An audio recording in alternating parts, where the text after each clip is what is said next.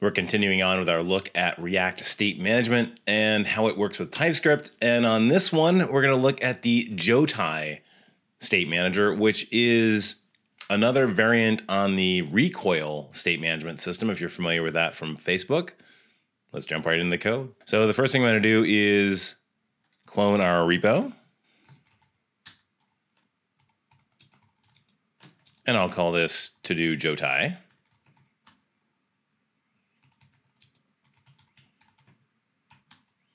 Bring that up in VS Code, and I need to do a yarn, but I also need to install Jotai, so let's do both of those things at the same time.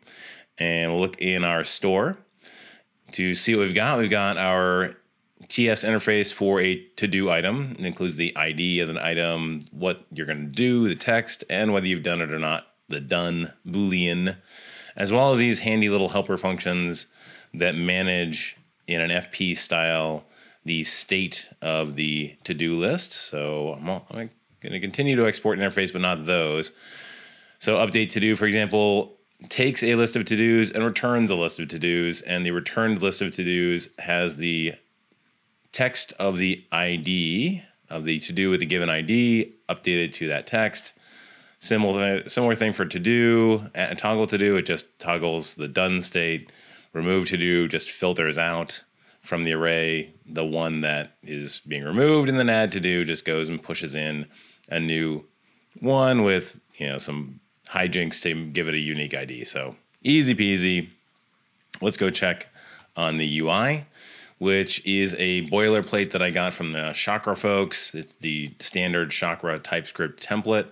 There's a nice little thing in there that gives you a dark light toggle, so I kept that in there just for looks. And there we go. So there it is. You can toggle the theme and you can see how that works. It's really kind of cute. So there's 5 components in here. There is this toggler. There is a top bar that has that toggler and also the load button, which is going to go off and show us how asynchronous behavior works. There is the list of all the to-dos. And then there is a component that has the input for the to-do and an add to-do, which would then go and add it to the list. So let's go and implement on this one first and see how Jotai is going to make that happen. So Jotai works with atoms. It models the world as atoms. So let's bring in atom from Jotai. And then we're going to export an atom that models, we'll call this the Jotai implementation, the new to-do atom. And that's an atom that is of a type of string. That would be inferred anyway by the empty string, but that's okay, just to be nice and TypeScript safe about it. We would also have the to-dos atom, which would model the list of all the to-dos. Now that's obviously not okay, the empty string, so an empty array will do. And there you go. That's the initial state that we're going to play with here. So let's go over and see how to use that.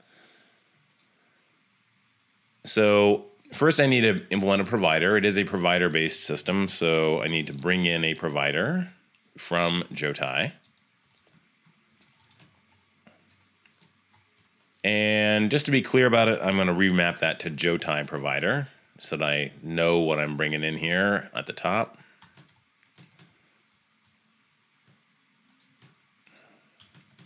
There we go. And once that's done, I can go down into the, for example, the to-do add, and I can bring in use atom from Jotai, as well as the atoms that I want to use from the store. So I'm going to bring in the new to-do atom from the store.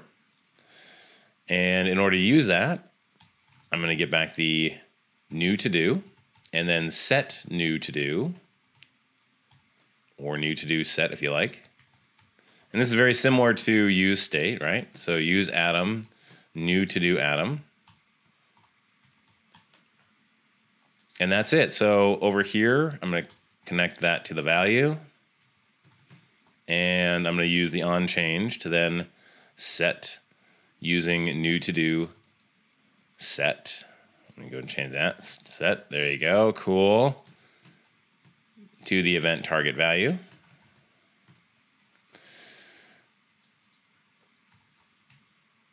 right. And let's just make sure it works. So I'm going to go over here and add a to-do. And I'm guessing this is working. But what I really want to do is go and push that into the to-do list. Now I could just use to-dos like this and do like a to-do list set right here. But I kind of want to still encapsulate the business logic. So what I want to do is create an atom that actually references the other atoms and gets that done. So I want to go and push the new to-do into the list of to-dos and then set the new to-do to empty. So I'm going to create a new atom. We'll call this AddToDo atom. And the first function that I give it is the return value function. That's like the getter. So there you go. That's the read, the getter. And then the second is the setter, so the write. So I'm going to take a get and a set, and then currently it's not going to take any arguments. So there you go, and I'll make a function out of that. Cool. And so I want to set the new to-do atom to empty, no empty string. That's the easy one. Well, this one's also easy. You want to set the to-dos atom to be the AddToDo with the existing to-dos atom value and the existing new to-do atom value. And that's an AddToDo.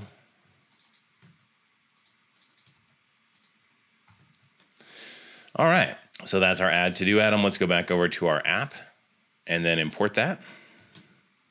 And then down in here, we're going to avoid the first return because we don't need it. And then we just have a new function here called AddToDo. And if we get this from the atom, the AddToDo atom, just like that. And now we can call that onToDo or AddToDo from the click. And that's all you need to do. So let's try this out and see if it actually works. All we would see is that this would disappear. So yeah, okay, looks to disappear. Let's go see if this actually works over on the to-do list. So I'm going to bring in use atom again, but this time I'm going to bring in the to-dos atom. And I'm going to get the list of to-dos from that atom.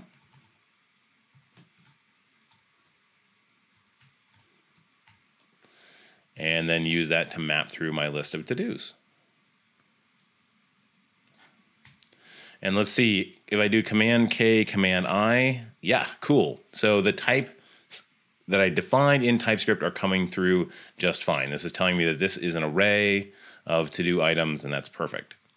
So I can go down here and set the checked to to-do done. Let's just get that out of the way. And let's go see if we've added a value. Oh, we did. That's nice. React hot refresh kept the values around. That's cool. Okay. So now we need to be able to implement delete, as well as update, as well as the toggle. So, okay, let's go back over here to our store. And we'll add a few more atoms. One would be a update to-do atom. And all that's going to do is take as an argument the text of the ID, actually. So it's going to take an ID and some text. And the ID is going to be defined as a number. And the text is going to be defined as a string. And then it's going to do update to do and give it the ID and the number. Oh, sorry, and the text. There you go. Yeah, pretty cool. So let's just go through that. There is a third argument here, and that is any arguments that you want to go and send to that function. In this case, we're going to send it an object. That object is going to contain an ID and a text, and those are defined as a number and a string. And then over here, we're going to set the to-dos atom with the update to do, which is this, a little function up here. It's basically, gives us a to-do list back and all that. And then we get the to-dos and we add it on. Now let's do the same thing for toggle and remove. And we'll keep it symmetric. We'll call that toggle, and we'll call this remove. We'll call this toggle, get rid of the text. And in this case, we'll just take an ID as a number.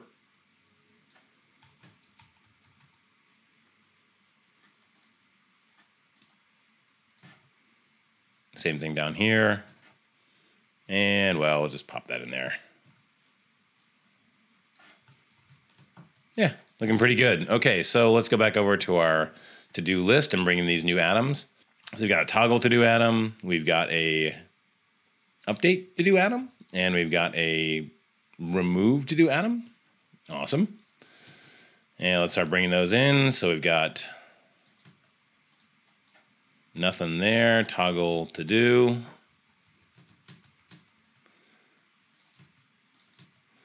Update to-do.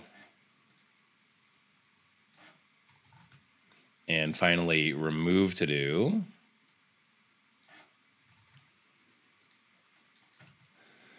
And then over in the checkbox, we actually want to implement on this, so we're going to take our onClick and call toggle to-do with the to-do ID. So this is actually starting to look, I know that this is exotic, you know, this kind of atomic style over here. But once you start actually getting into the meat of the implementation, I mean, this is actually a nice interface. So I'm pretty pleased with that. So update to do, that's going to take an on change. We're just going to take an event and do the update with the to do ID. Let's put this on the next line. Event target value. And then finally the remove to do. Oh, my bad. So that's going to take an ID as well as a text. There you go. I forgot that it's just a single argument that I need to send.